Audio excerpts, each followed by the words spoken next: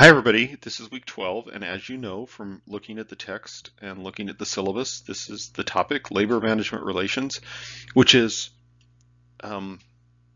chapter 11 of the text, which I asked you to read. And I also give you some other supplemental readings to look at, and I will refer to those a bit in this lecture.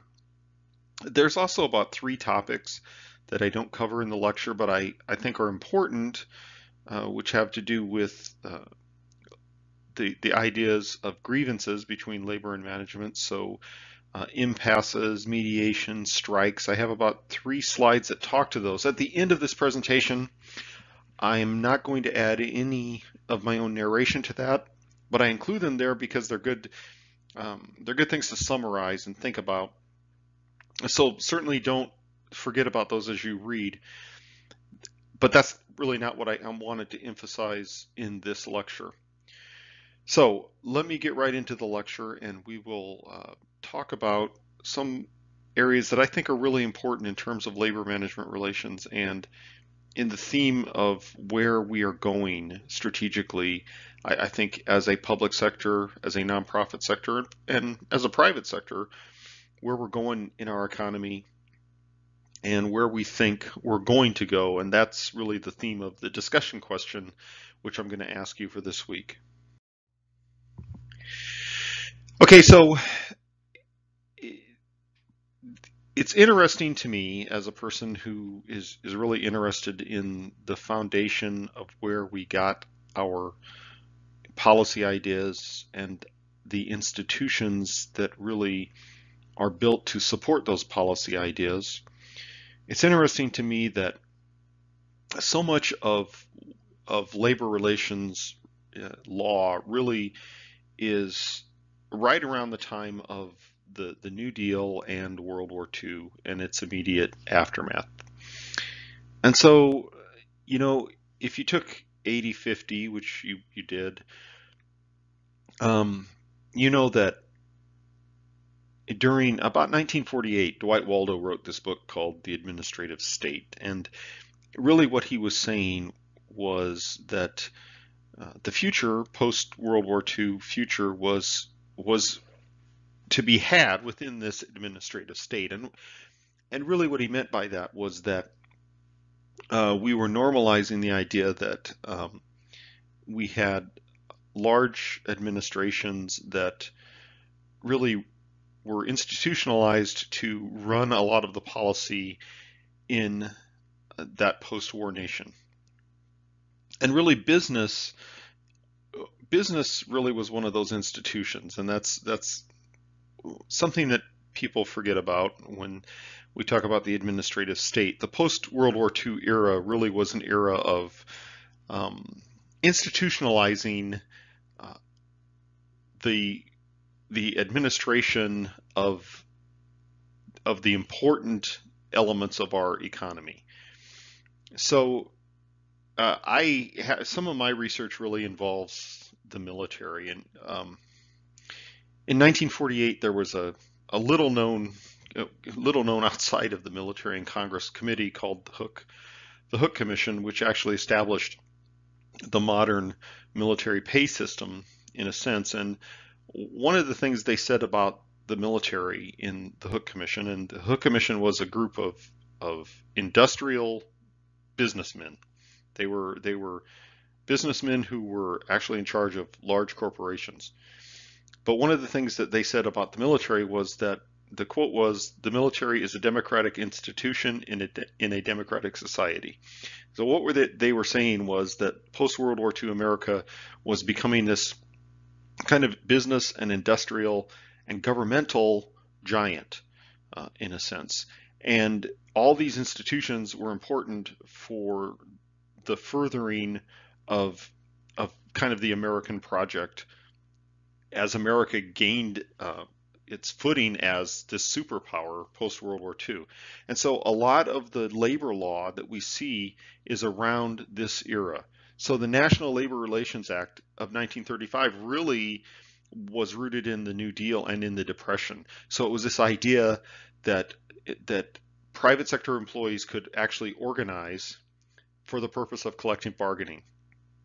And so that established this thing called the National Labor Relations Board, which acted to arbitrate between unions and industries and businesses when need be.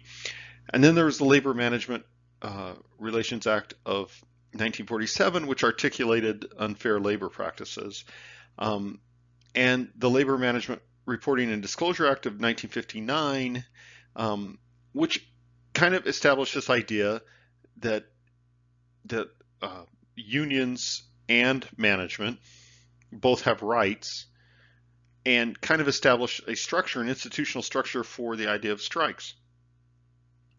And then the Labor Management Relations Act of 1947, as amended, consolidates three laws, and this has to do with the private sector. Federal and state governments were excluded and nonprofits were added in the 1970s. So basically, the public sector has a different set of laws, but in a sense, it all has to do with the idea of collective bargaining. So as I was talking about, this idea that in this post-war economy, both unions and management were institutionalized in a sense as an essential part of really the economic growth of America. It is very true that this whole relationship really started to fall apart as the economy became more globalized, and there were definite pressures on American business. But for several decades, this bargain between labor and management really stood up, and actually benefited both businesses and labor.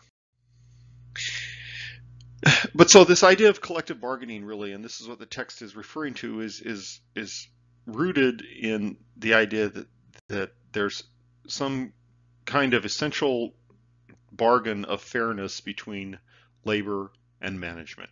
And so in law, we see enshrined this idea that we can enumerate, what constitutes unfair labor practices, and those could be committed really by employers or by unions or by both.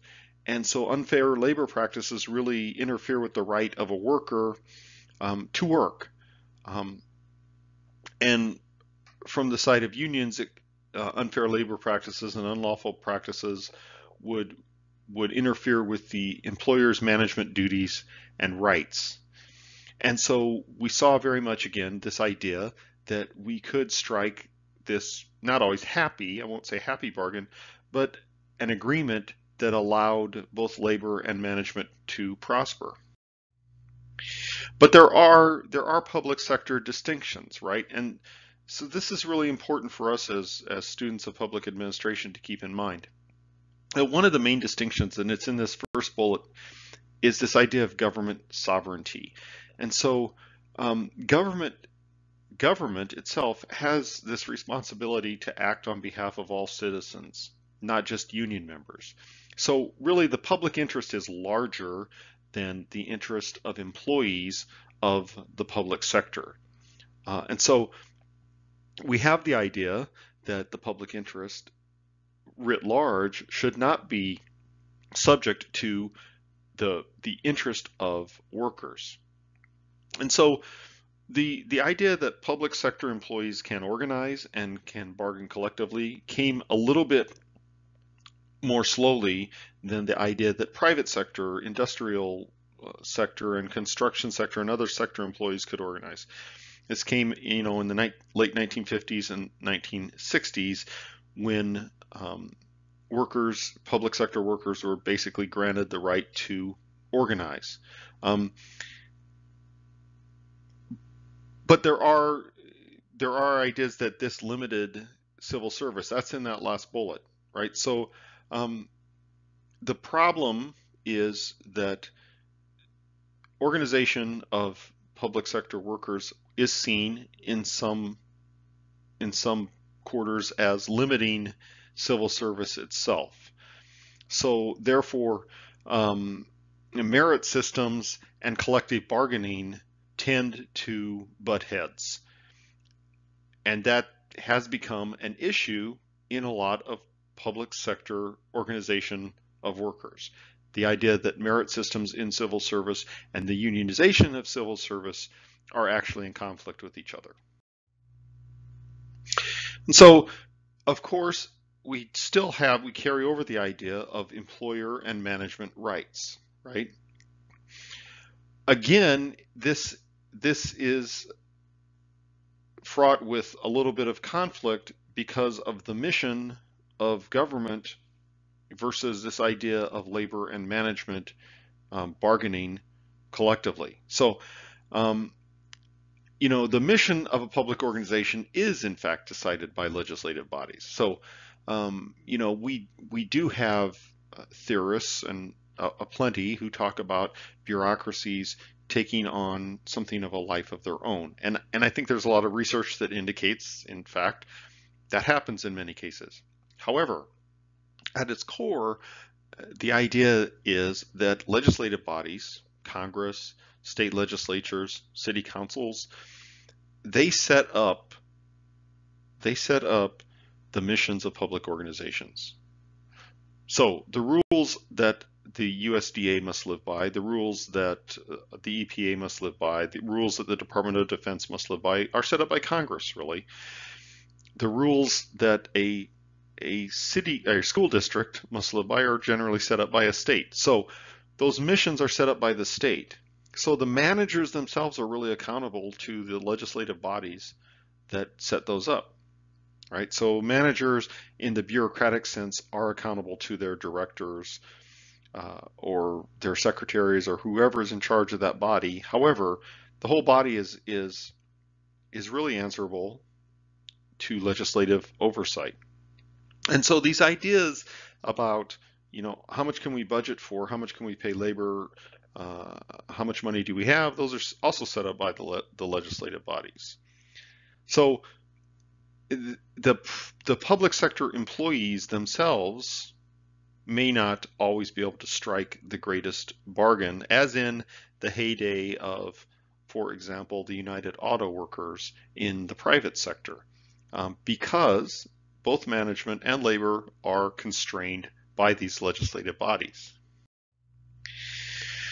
So here's some of the laws and talked about in the chapter that actually did talk to collective bargaining in the federal government. And these are three of the big ones.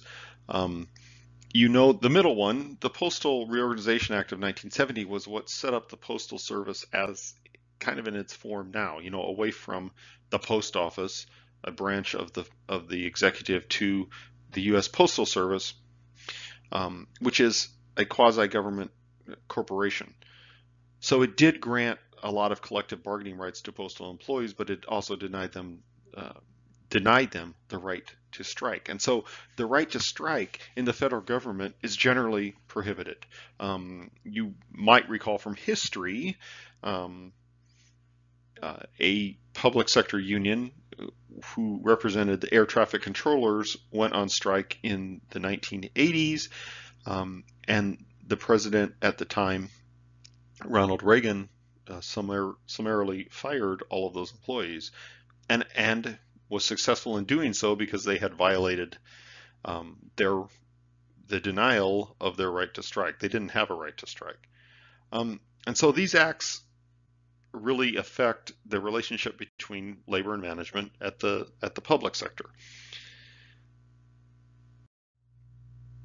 So this slide talks to really the scope of collective bargaining in the federal government sector. So what is negotiable and what isn't negotiable in the federal government sector? So we see this idea that there's mandatory topics: wages and salaries, fringe benefits, and working conditions. Well, anecdotally, I will tell you my own story as a federal manager, happened to be in the Department of Defense. At base level, we didn't negotiate wages and salaries with our employees. We didn't negotiate fringe benefits because those were already determined by the wage and grade structure that our workers worked under. So as managers, The main thing that we happened to negotiate with our workers were working conditions. That was the area that was most important to our workers, because the wage and salary system was in place and imposed upon us as managers at the local base level, and we couldn't change it. So we negotiated working conditions. So you can see that that would change the way a negotiation would actually work out. There's permissive topics, as you see here, and often, as it turns out, as a manager at the federal level, one of the things that managers concern themselves with is discipline procedures and grievances. That happens to be something that you would spend a lot of your time on. I like the idea of illegal or prohibited topics like negotiation of organizational objectives and how they're implemented, or the agency's organizational structure and employment standards. Why is that interesting to me? It's interesting to me because my question is, and I don't really know the answer, my question is, does that in fact interfere with the idea that we should have a collaborative kind of relationship between labor and management, whereby we are able to change organizational objectives and how they're implemented, and whereby we're actually able to make creative and innovative changes to organizational structure, given the benefit of the experience of the workforce and the experience of managers. So in fact, that is one of the criticisms of labor unions in general, from those who are anti-union, which is that it inhibits innovation in the enterprise. So, of course, the federal government is one thing, state and local governments are another. In fact, as we know, there are far more state and local government employees than there are federal government employees. And this varies state to state. So this is an important issue to keep in mind, that some states have granted far more rights to organize and engage in collective bargaining than have other states. Some states don't have statutes that permit or recognize the right of public employees to even join unions. Some states are highly unionized. And I have a really interesting map that I included in the materials for this week. It's from Planet Money. It's just a real simple presentation. Actually, it's a nice looking presentation, but it goes through a timeline of union membership in the 50 United States. And so this has evolved, and I'm going to get to that in a few slides. So there are nonprofit sector distinctions, and I think it's safe to say that for the most part in nonprofits, the workforce probably is not organized in the sense of having a union and engaging in collective bargaining. The one exception that I think is probably prominent is the idea that in the healthcare sector, many employees are represented by unions, particularly nursing unions and other provider unions that might represent people in the healthcare sector. But for the most part, if you think about this, this makes sense that nonprofits would be lower on the unionization scale because most nonprofits are quite small. And so they really don't meet with jurisdictional standards of the National Labor Relations Board. The idea that unions, that there should be kind of union to management collective bargaining, might fly in the face really of a philosophy of nonprofit. That, in nonprofit, we value these values of openness and dignity and communication between, for example, board, executive director, and employees. And so many people within nonprofit might actually see this as an affront to their own professional autonomy, including the people who would nominally be categorized as labor. They may see unionization as something that really is not profitable in terms of the mission. So it's kind of easy to see why unionization is not especially popular in most nonprofits. That doesn't mean that there can't be collective bargaining. Um, there is collective bargaining in nonprofits, and again, I would assert that most of that is probably in the healthcare sector.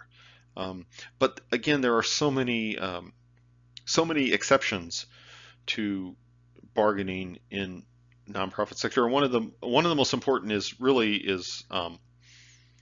church to state relations, right? So the National Labor Relations Board cannot assert jurisdiction, for example, over church operated schools, over parochial schools, because that's ruled as a violation of the First Amendment, which establishes freedom of religion.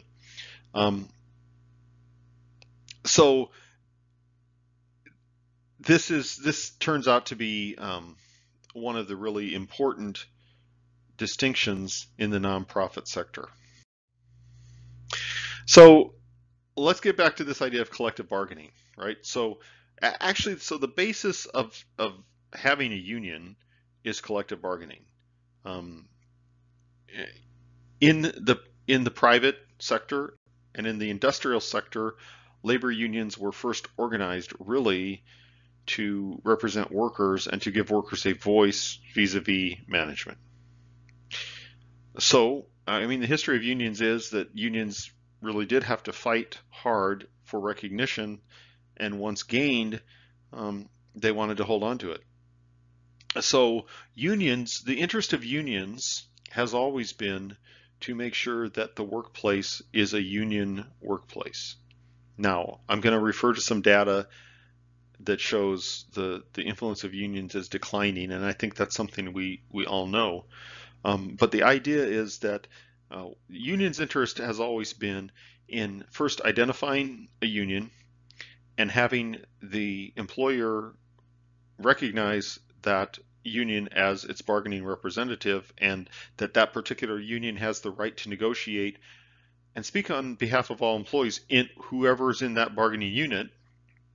And then unions must work to demonstrate continued support of the majority of the employees in that bargaining unit.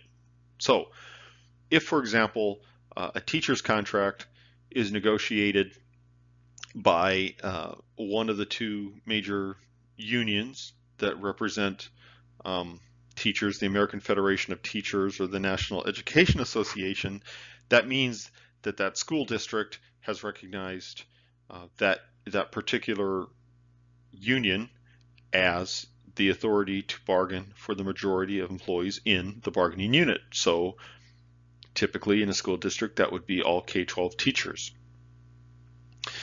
So that last bullet that says union security, this is a major emphasis of unions.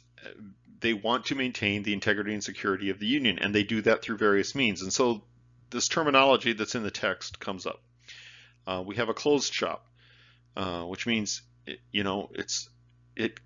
it's only closed to non-union members. We have a union shop, which means that only the union can negotiate for workers. We have an agency shop. School districts happen to be agency shops. Agency shops mean that whether you're a member of the union or not, the union is bargaining for you, and in fact, while you might not pay union dues, you have typically been required to pay agency dues. So we have these other items which you can read about in the book, which are very important. What I'd like you to do, I put in the little cloud there on the right, is read the Washington Post piece on the Janus case. What we've seen in the last several years is a slow degradation from the union perspective, a slow degradation of their ability to represent workers. And so the Janus case has to do with this idea of an agency shop. Um, what we've also seen from, say, the other perspective is the freedom for people to work without being harassed by a union. So, again, like all things in our public sector, there are philosophical differences that sometimes boil over, um, sometimes irrationally boil over, and we end up arguing about issues that perhaps we should be talking about. So at this point in the lecture, I kind of want to do a little bit of shift and just talk about this idea of who's in unions and who isn't. So I put on this slide, number one, look at the Planet Money historical map presentation. It's a great presentation, which really talks about union membership in general in all sectors of our economy. And so the point is that over that several decade time span in that presentation, we see that the percentage by state of union members has declined in almost all cases. In some cases, radically declined. And so this second data is from the Bureau of Labor Statistics, and I give you an article on Canvas to look at. And if you go to that link, you should be able to link on the article. At the bottom of the article, there's about 6 different tables that you can look at, which break down union membership in terms of sectors, in terms of ages and gender, and in terms of industries and in terms of states. So you can look at that data, and it's very enlightening. It happens to be for 2016, 2017. If you're a lot more interested in how the specifics of union membership has changed over time, you can also get that from the Bureau of Labor Statistics. But just briefly, 2016 and 2017, what this is talking about is the number of workers in each of these sectors. Of course, it's all in thousands. And the number both in unions and represented by unions. So this idea of represented by unions has to do with this idea of an agency shop. So education is a great example of that.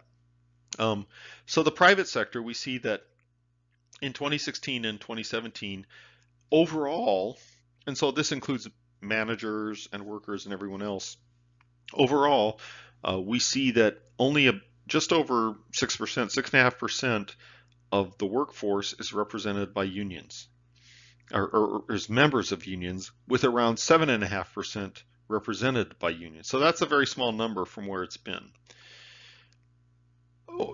Vastly different than the public sector, and this is an important distinction. So in the public sector, in the federal government, we see around 27% in unions and around 30%, 31% actually represented by unions. Those numbers actually increase as we change levels. So the percent represented by unions at the state government level goes up to about 33.5% by 2017. And at local governments, it's about 44% represented by unions, with around 40% of the workers in unions. So what is this local government? These statistics include the local government of school districts. That's really important to keep in mind. But it also includes local government workers. But significantly, it includes teacher unions. So this slide here also comes from those Bureau of Labor Statistics slides that I gave you. And I put red boxes around some occupations of interest. So you notice on this slide up at the top in the left, it says occupation. So this data, these data here are actually aggregated on the occupation, not on sector. So this is why I picked out this slide, to illustrate a couple of points. So look at the first red box that I'm talking about. The occupation is education, training, and library occupations. So again, this is 2016 and 2017 data. So go over to the third column, and you see the percent of employed who are union members. And then in the fifth column, you see percent of employed who are represented by union. So these are the same categories I included in the previous slide. So in 2016, 38.2% of education, training, and library occupations were represented by unions. That goes down slightly, goes down a percentage point by 2017. 37.2% of the persons in education, training, and library occupations are represented by unions. Well, what I would assert is that most of those people are probably in K-12, public K-12 education. Go down to the one that says healthcare practitioners and technical occupations. Again, let's go all the way over to the last column. Because it changes a little bit from 2016, but that 13.9% is in 2017. So many of those healthcare practitioners work in nonprofit hospitals. And so that seems to represent an area where nonprofit may have a lot of union representation in healthcare practitioners, and it probably doesn't represent physicians, although it might, but typically it would represent nurses and other healthcare practitioners and technical occupations in that sector. Go down to the third red outline, and it says protective service occupations. Okay, so who is this? This is really firefighters and police officers. And so at the local government level, this is probably local government as in cities, this is probably the major union that most cities are dealing with. So, typically in the United States, school districts and city governments are separate entities. There are some cities where the school district is part of the city, some important ones, but for the most part, here in the West especially, school districts are separate from city governments. So the city government itself is typically negotiating, if they have union negotiations, with the public safety unions, the firefighters union, the police officers union, and there's probably another union representing administrative civil servants in city government. But the protective service occupations are the major negotiations that city managers are going to engage in. I threw in the last one, the final one down there. It says construction and extraction occupations. So in the private sector, it's still true that in construction, the unions are a pretty major force, especially in large commercial construction and in large commercial mining and oil extraction. However, what data would show you is that in residential construction, it is almost completely non-unionized. So the question is, and you see in the parentheses there, I say this is a good place to look at the Edwards article. The Edwards article was published by the Cato Journal. So if you know anything about Cato, you know it's a free market. It has a free market advocacy perspective, and so you would expect an article in there to take this perspective. This is a good article because the author uses regression to demonstrate that the cost of employment in the public sector is probably higher because of unionization. And so the author has some interesting connections that he makes in the article. So this is a good time to look at this. So the real question is, as a matter of public policy, does unionization drive up the cost of employment for public sector employees? And is that fair in the overall sense of fairness, given that there's a monopoly of power in governments over certain sectors, such as public education and public safety? Because, in fact, even though there have been changes in the education sector, the vast majority of students still go to public schools, and in most cities, we are not about to outsource firefighting and police work. We haven't yet anyway. So the author makes this point that the government has a monopoly in several sectors, and is that fair? I'm not providing an answer here, but it's a question. So where are we right now? So what that data tell you is that the there are far fewer employees in unions right now, right? Why? Well, um, there are still a considerable number of employees in the public sector in unions. However, economic conditions and kind of changes in the philosophy of how we should provide government services, um, privatization, the uh, the idea of new public management, reinventing government, that we should use more business type solutions for the provision of government services. Um, this requires that unions and employers kind of re-examine this whole relationship and structure, right? Um, so collective bargaining itself um, is a process that obligates union and management to negotiate in good faith. However, a lot of employers really don't like having to recognize a union, and many employees themselves actually don't like being represented by a union. So we kind of maybe find ourselves at an area where there could be some changes. I'm not sure. Um, I talked about this, the privatization of public sectors. So, um, this example I give is this privatization of healthcare provided to inmates in state prison. That is contractors, right? So that's an example, but there are many, many examples in local government and state government where we privatize the provision of services, right? So this puts even more and more pressure on public sector unions. And does it obviate this need for collective bargaining between public employees and the employer, the public employer? I don't know if I have the answer to that. Um, but here's a point that's made in the chapter, and I think it's important. Unions are changing what they're emphasizing in negotiations. It's not just about pay and benefits now.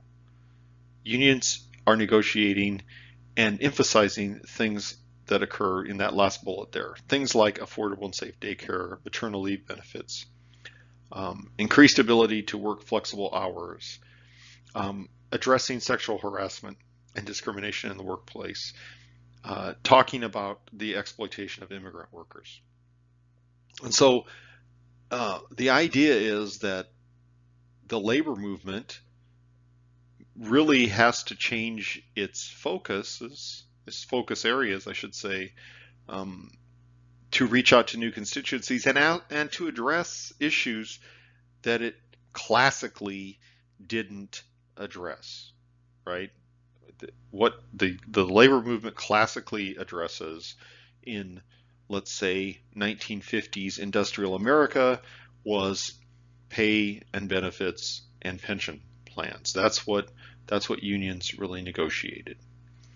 But now unions are finding themselves having to talk about work conditions and improvement of those work conditions. So therefore, this is our discussion question. And honestly, it's okay with me whatever you write. If you want to take a very anti-union stance, a pro-union stance, I'm interested in hearing that, and I think your classmates are interested in hearing that.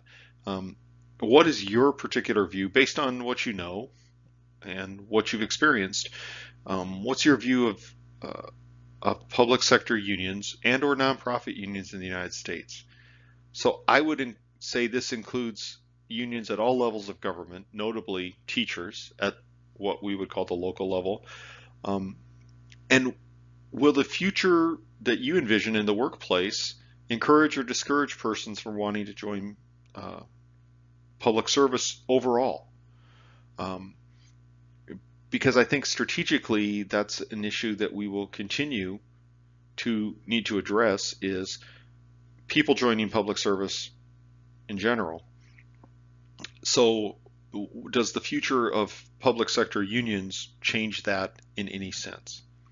So that's the end of this lecture. Again, in the PowerPoint version of this, you'll see the three reminder slides of some important issues in unionization.